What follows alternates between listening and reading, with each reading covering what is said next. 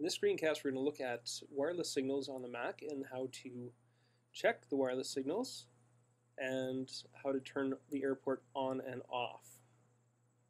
So in the Mac, once you've logged in as either parent or student 1 or student 2, you can check to see if your wireless is turned on.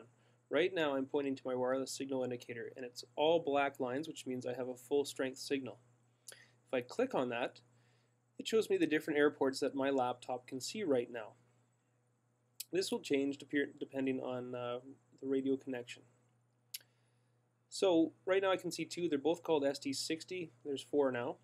And they all have locks associated to them, which means that these are encrypted. I need to have a password to get into each one of these.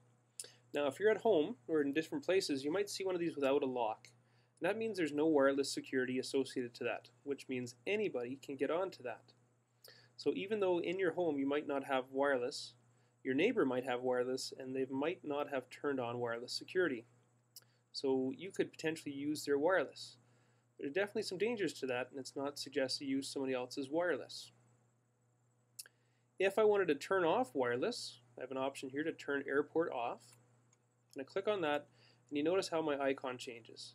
The waves disappear and it turns into an empty shape. If I click on this again, you don't see any wireless access because it is turned off. So to turn it back on, I can hit turn airport on. I have to wait for a few minutes for it to find the signal. And there it comes back onto full strength as I've connected to one of my wireless networks.